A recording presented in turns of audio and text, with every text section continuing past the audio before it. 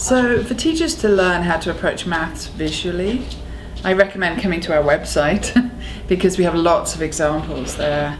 And Youcubed.org is in the US, UK, and then we have a Portuguese version of that website. And on there we have many visual maths tasks.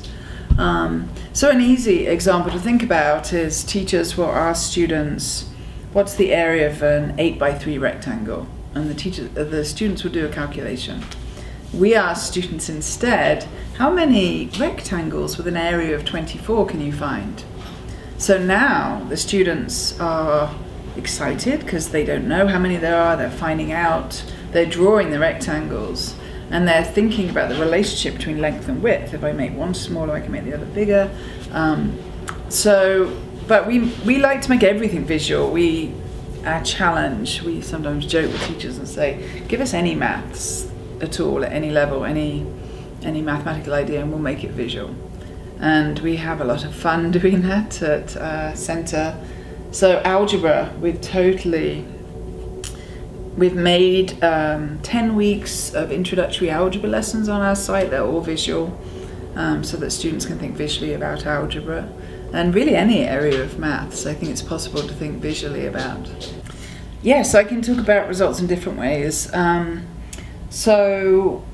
have an online class that's been taken by 250,000 people, which introduces students to ideas about mindset and thinking differently about themselves, and also shows them visual mathematics. And we studied the impact of that class. We conducted a randomized controlled trial with a large group of teachers, and we recruited teachers who taught 2 middle school classes. So they gave this online class to one of their 2 classes at the beginning of the school year, and then we followed kids through the school year, thousands of students. And what we found is that the students who took the online class at the end of the school year achieved at significantly higher levels on state tests. They also got higher GPAs, grade point averages in maths, in science, in English. And this was a 6 15-minute session little class.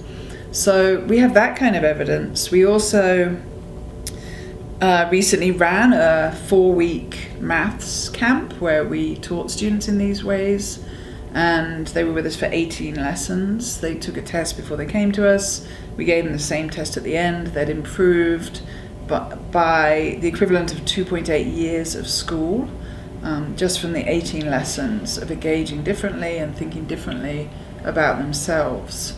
We also have teachers who are using the approach. We worked last year with a large group of 5th grade teachers in California who took my teacher course, and they changed their teaching. They made it visual. They talked about how with maths they'd always just thought it was procedures. Now they see how they work. Now they see how a fraction division works with visuals. And even during that year, while the teachers were making these changes, their students scored at significantly higher levels on state tests at the end of the school year. So we have many different forms of evidence, all of which point to really big changes for kids.